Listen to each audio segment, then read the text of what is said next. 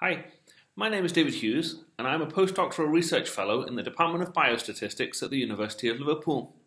I was recently awarded an Innovation Fellowship by the Medical Research Council.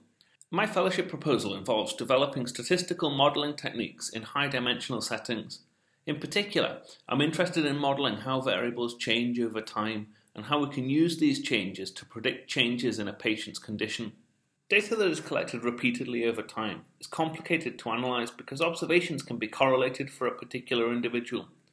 For instance, there's probably some relationship between my blood pressure now and my blood pressure when it was last measured 3 months ago. In addition, my blood pressure measurements are probably correlated with my cholesterol and heart rate. A common statistical model used to capture these types of correlation is a mixed effects model.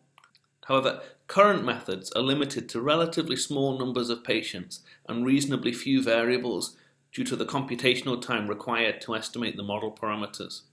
The aim of my fellowship is to develop multivariate mixed models that can be fit quickly and accurately. This project is a collaboration with computer science and will use machine learning techniques called variational approximations to obtain estimates of statistical models that can be fit in seconds or minutes instead of hours or days. This research would open the door to analysing simultaneously tens of repeatedly measured variables on tens or even hundreds of thousands of patients within relatively short time periods, giving greater insight into how various biomarkers interact over time. For example, I will look at how various cholesterol measures, blood pressure, HbA1c and eGFR interact over time in patients with diabetes, and also how large numbers of volatile compounds change over time in patients with bladder cancer. The final stage of my fellowship will involve jointly modelling multiple longitudinal markers and time to event data, so as to predict a patient's risk of developing a disease within a specified time frame. Part of the project will be assessing how accurate the model estimates are compared to alternative, more time-consuming methods. I will apply the joint models I develop to build risk models for diabetic retinopathy and liver cancer.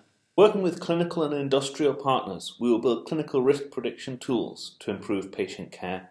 So, that's what I'm doing for my fellowship. All that's left for me to say is thanks to the MRC for funding me, and thanks to the Department of Biostatistics, and especially the Multivariate Modelling Group for hosting me.